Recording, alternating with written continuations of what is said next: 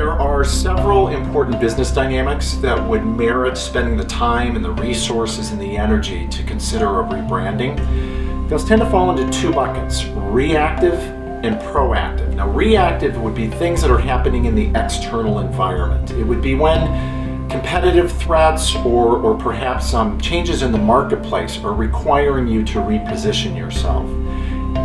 Proactive would be when you want to lead your organization forward. It could be to be able to globalize the organization, to expand product lines and generate new sales. It could be when your mission and your product lines or your image is just outdated and needs to be made more relevant in today's marketplace.